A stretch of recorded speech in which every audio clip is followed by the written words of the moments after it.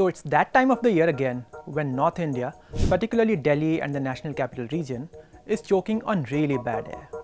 Now, when the air gets polluted, you often turn to your phone's weather app or social media or news websites to check the air quality index. And sometimes you end up seeing two very different numbers. Social media posts might claim that the AQI is 1000, 2000, but the government's indices don't go past 500 at all.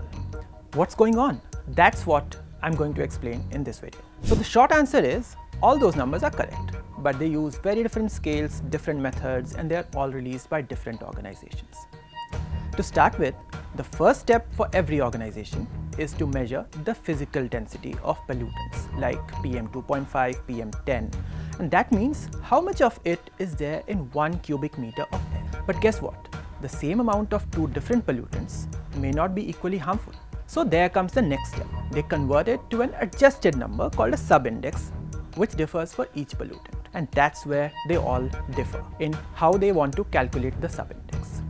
The final AQI is simply the worst subindex at that time.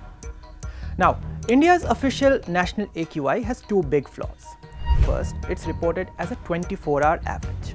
So if the afternoon is clean and the evening is polluted, the AQI at night time might look better than what it really is.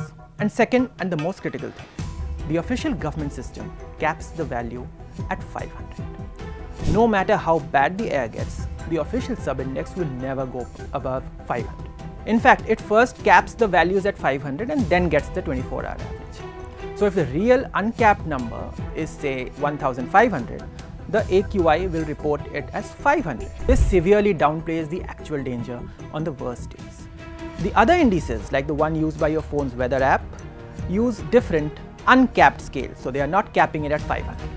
And that's why those alarming numbers that you see on social media. Lastly, no index is perfect, but understanding the flaws in the official data is vital. Click the link in the description shared below to read the full explainer on Mint.